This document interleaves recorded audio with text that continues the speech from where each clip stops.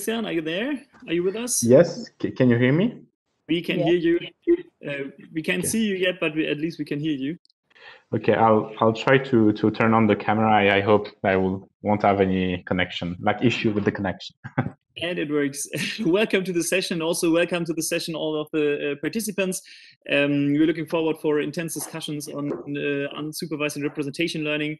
So, yeah, Christian, go ahead with your first spotlight presentation to get your paper back into the mind of everyone.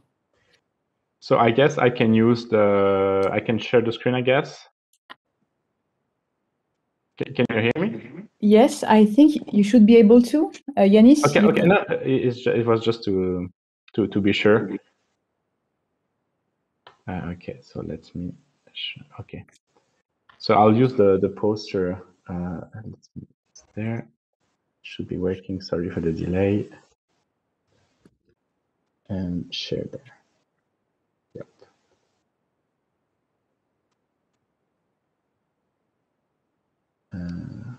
Screen. Okay. Can you see? Yep. Okay.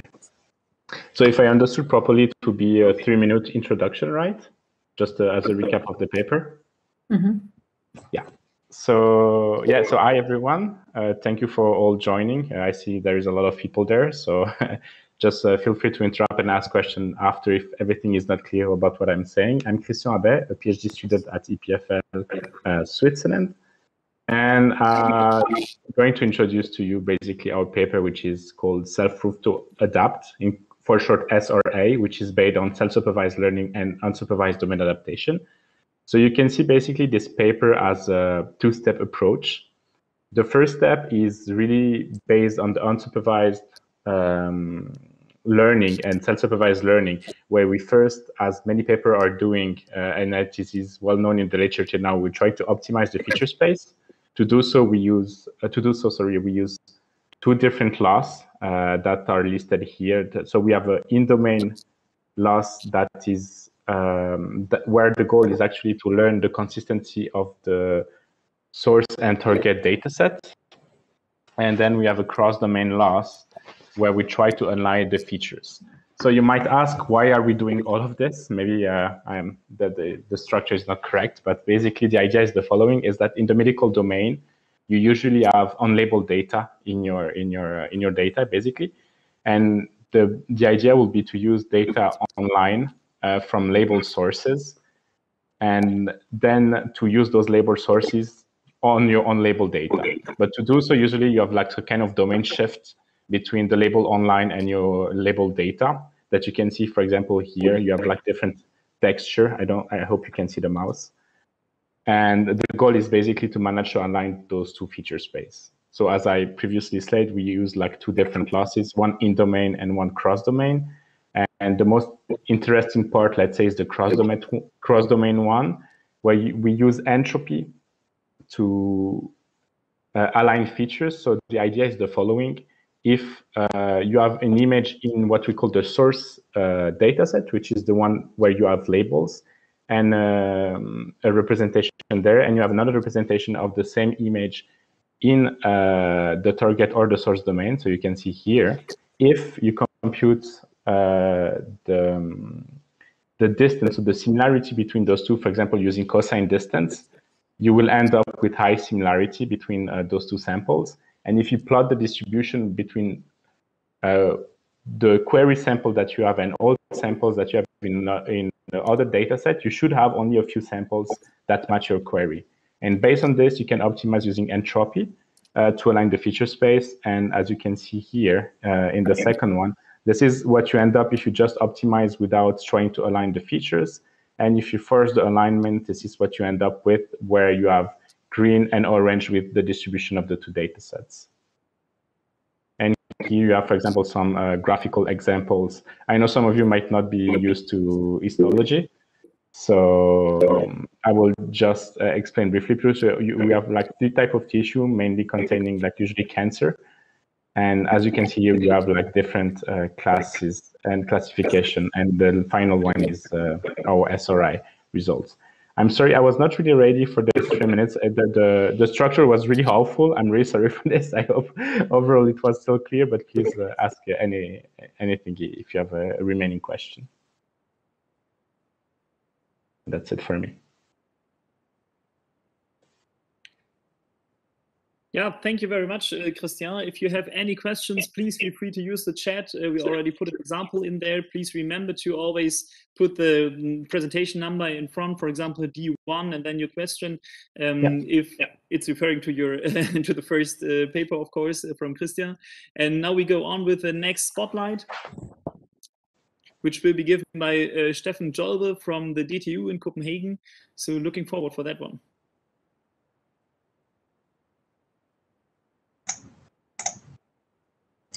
Hello. I'm just setting up this interface here.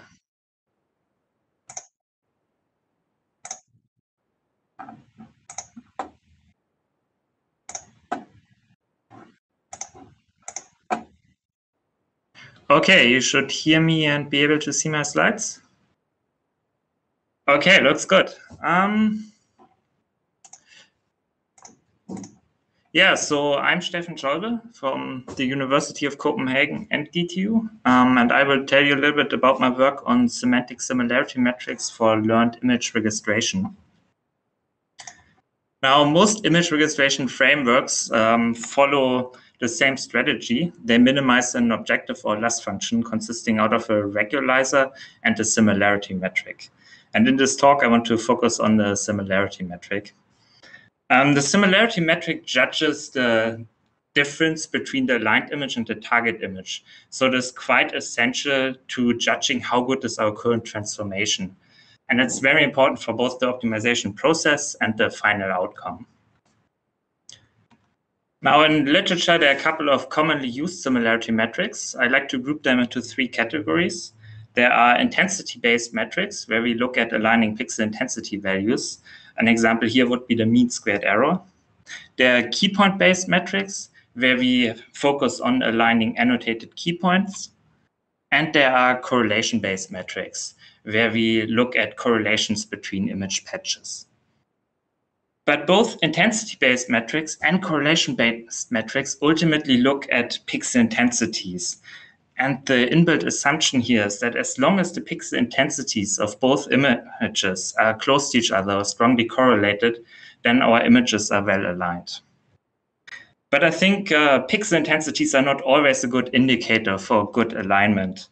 And I want to challenge this assumption. I think in image registration, we should focus more on aligning parts of the image of a similar function or similar content. I think the semantic meaning of the image parts is more important here. And so I introduce a 4th category, which I call semantic similarity metrics, where we focus on aligning image parts with a similar semantic meaning. Now, in our method, the method we propose is a 2-step method. First, we train a semantic feature extraction network. This is a standard unit trained on a proxy task. We try both autoencoders and segmentation here.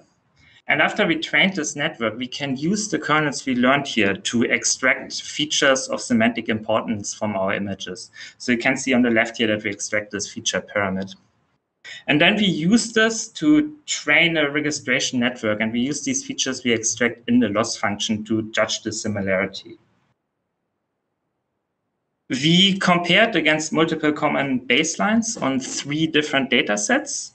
Across all 3 data sets, we observe a high registration accuracy with our method, performing best on 2 out of the 3 data sets. On the right-hand side of the slide, you can see that we observe smooth transformation fields in noisy image patches. So here we have a patch of a noisy background area of one of the images. You can see the baseline method, normalized cross-correlation here, has a quite noisy transformation map. And that's because this method just tries to align this noise between the images.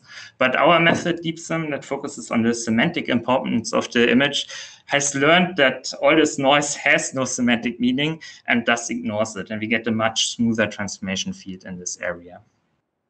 And finally, in the bottom left, we currently have a preprint out on topological anomaly detection, where we also use registration models in the method.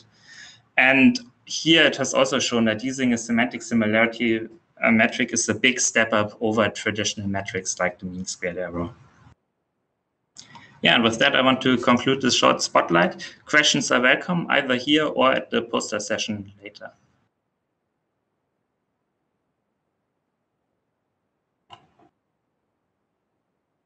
Thank you, Stefan. I think we can move on to the last speaker of the session, which is Xiao Feng, for 3 minutes. Okay. Hi, thank you, Yanis and Caroline, and thank you for the two previous speakers for the nice introduction. I'm gonna share my screen now.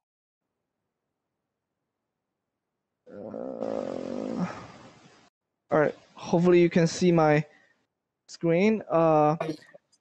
Yes. Sorry? Yes, it's okay, fine. Okay, cool, thank you. So similar to the first speaker, our work is also applied to histopathology images. So our work, the title of our work is Nuke2Vec, Learning Representations of Nuclei in Histopathology Images with Contrastive Loss. We know that tumor microenvironment plays a very important role in the growth and metastasis of cancer. And one aspect of tumor microenvironment is the spatial interactions of various different kinds of nuclei in cancer tissue. And histopathology images provide a holistic morphological picture for the cancer tissue. So it serves as an important tool for both the basic research and the clinical assessment of cancer. And recent development in nuclear segmentation and the nuclear classification enables large-scale delineation of nucleus in histopathology images, thus provide a new opportunity to study the tumor microenvironment more quantitatively. But the current method mostly only classify these nuclei into one of several categories, such as tumor, lymphocytes, or stroma. But from pathologist experience, there's actually a much more diverse population of nuclei in cancer tissue, and we can know this from other technologies such as single-cell RNA-seq or multiplex tissue imaging. But these diversity also present as the variation of individual nuclear morphology in histopathology images. So our interest is to develop a method that can learn representation vectors of nucleus based on their morphological features in histopathology images. And we hope these representation can capture the subtle differences between various different subtypes of nuclei. So basically we selected 10 different type of cancer, including colorectal cancer, breast cancer, ovarian cancer, etc., from the MSK impact patient cohort. And we select certain tiles from these slides, and we use a nuclear segmentation method called HoverNet to conduct nuclear segmentation. Then we develop these contrastive learning method we call Nuke2Vec, which I explained in detail in the pre-recorded talk, but I'm of course happy to answer any questions later. So with this method, we can learn representations of these nuclear images centered around each of the segmented nuclei. And with these representations, we performed, can go to next slide. We performed a theoretical clustering and find over 100 clusters of nuclei with each cluster with their own distinctive morphological features. And our long-term goal is to use the spatial interactions of use the spatial distributions of these nucleus from various subtypes discovered by our method to construct slide-wise features or representations that can be used for downstream clinical tasks such as survival analysis. So with that, I'm happy to answer questions in this discussion and also later in the poster section. Thank you. Thank you very much.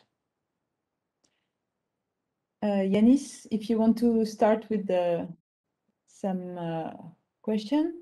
I am happy to, and actually we already have several questions in the chat. Please feel free to go on with that. Maybe we can start with one question that was raised regarding the second talk from Steffen Jolbe, so the semantic similarity metric for image registration.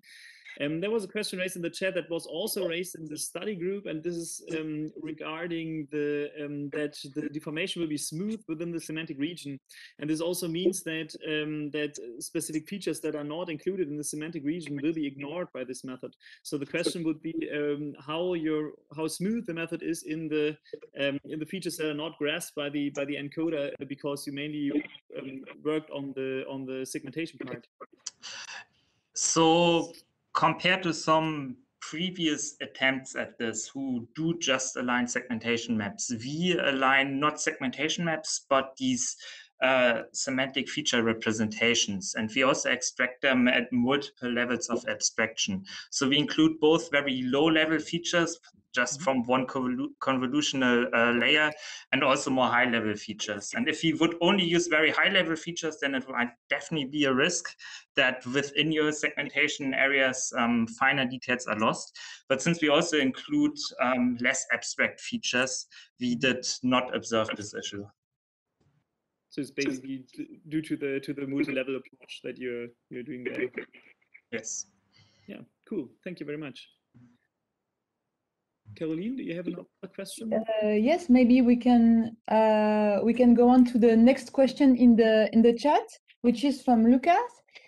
He says, would your approach also work for multimodal registration? He says, for example, between CT and MRI.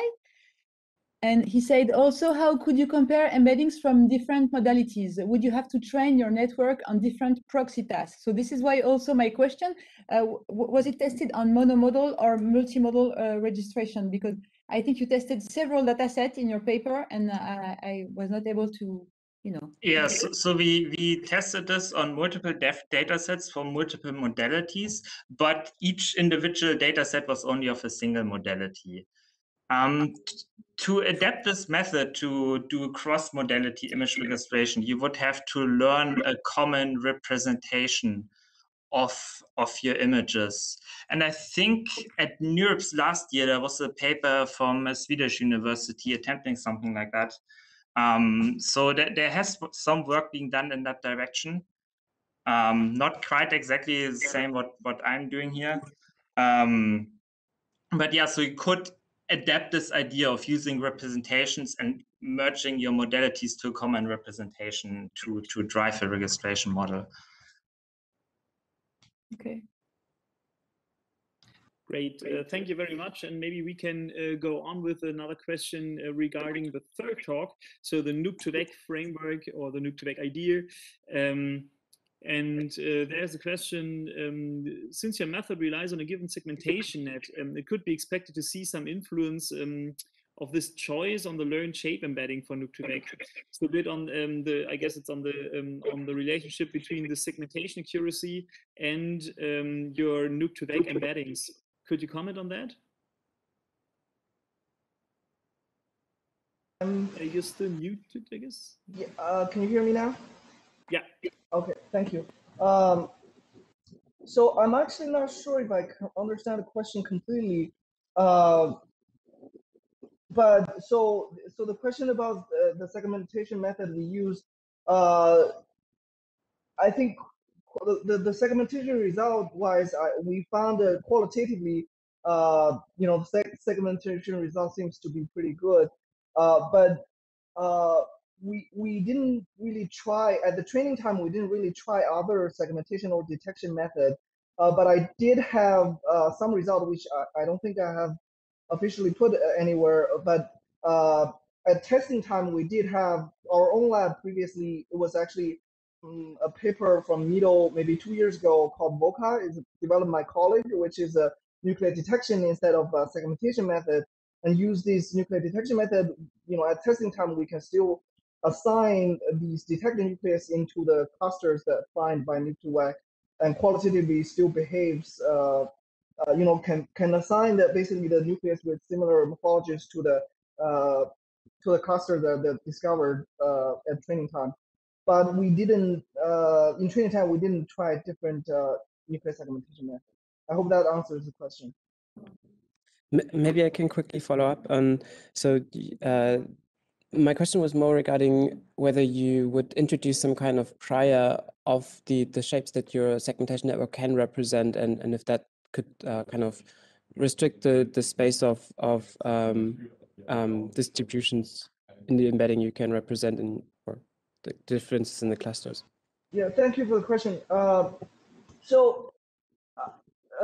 I think if I understand correctly, the concern is still about whether the segmentation method can, for example, whether it will miss certain type of nuclei, or it might, for example, not be able to segment and overlap nuclei, this sort of scenario.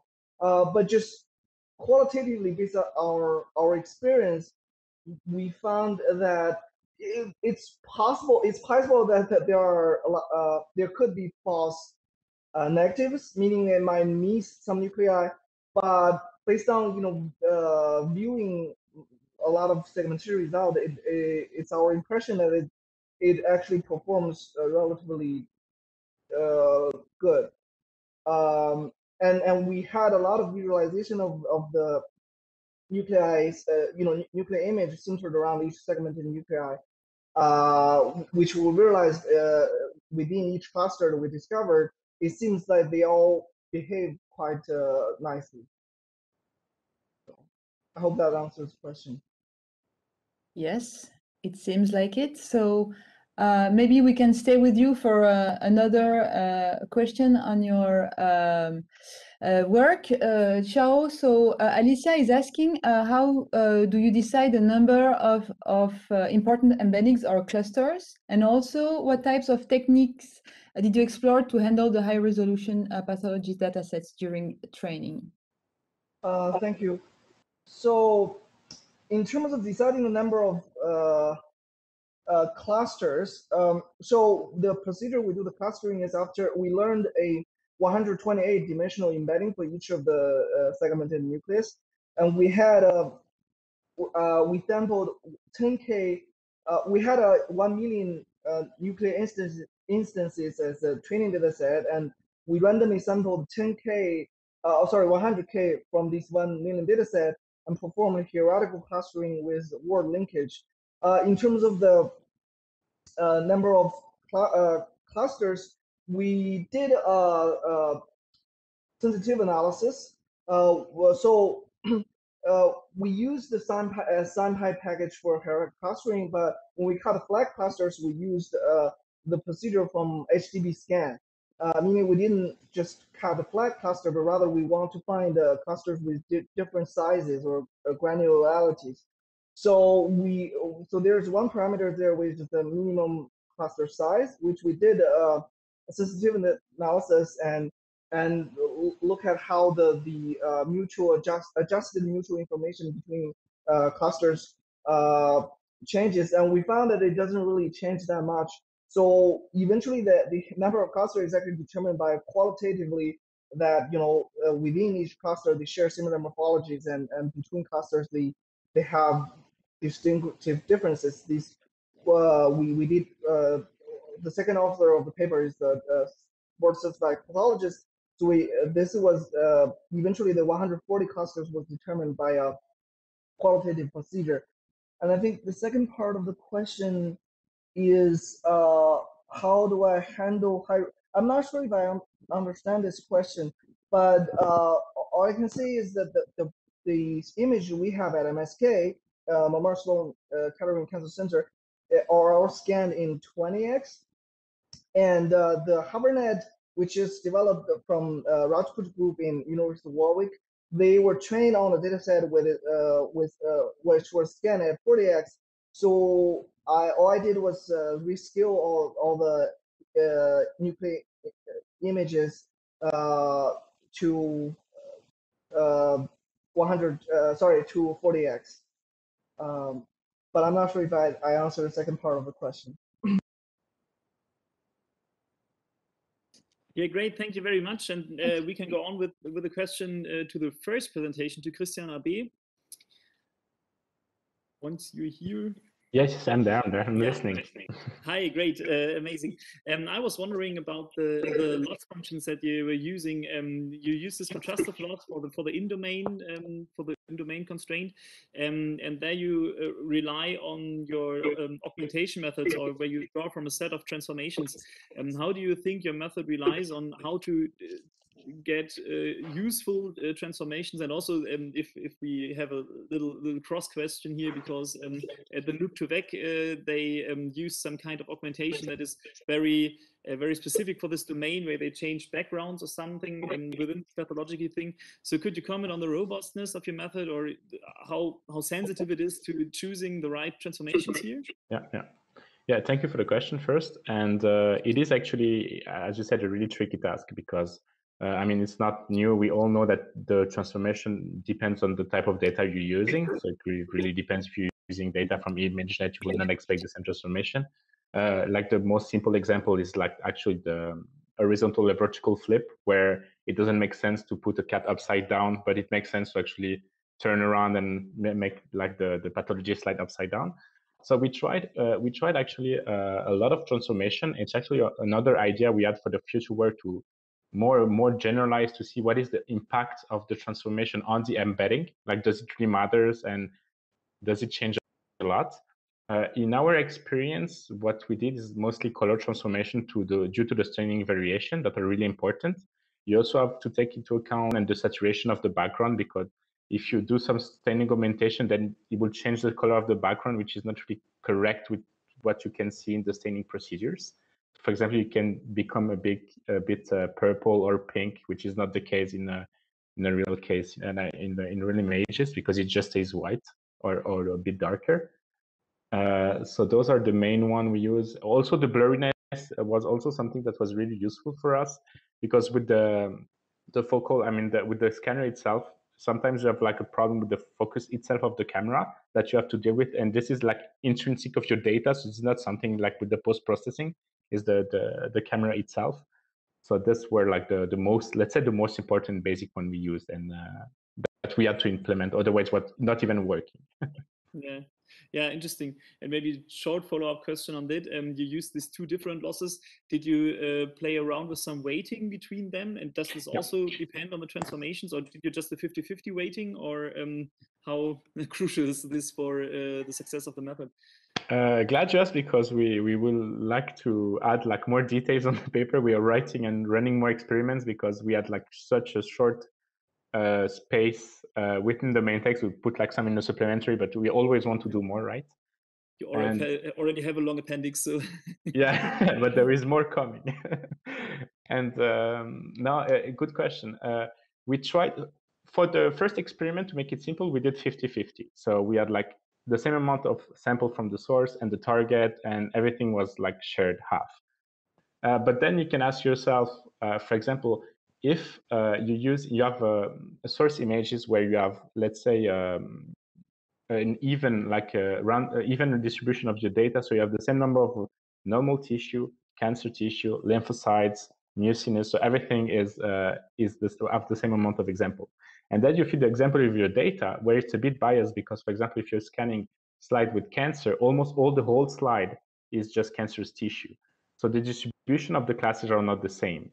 And this is what kind of bothering us when we were doing this. And this is something we're still trying to fix, because I don't think you can, the correct answer would be to find a way to know what is the distribution of your data in terms of classes in the first place, and then to adjust accordingly. And this is something we don't know yet how to do, at least. So I don't know if it really properly answered the question of the balance 50-50, but still, like, this is like the outcome is just like it's in progress, and we're trying to find a really good way to do it in a proper way. Yeah. Great, thanks. So we are close to finishing the sessions, a bit over time, but we started a bit late, so we are already done. However, we are not completely done with with discussing these great papers here. You all of the three authors will have a poster in the poster session later on today, and the poster is also hanging here for the next days. So there's enough or plenty of space for in-depth discussions. And also, please remember that you can also always find the authors in the participants list and click on locate on map, so you can catch them up wherever they are and have some discussion somewhere here in Gathertown. So yeah, thank you very much for these nice questions, for intense discussions. I'm very sorry we could not raise all the questions here, but yeah, there are plenty of other options. And let's give a warm round of applause for all the three authors again. Thank you very much. Thank you.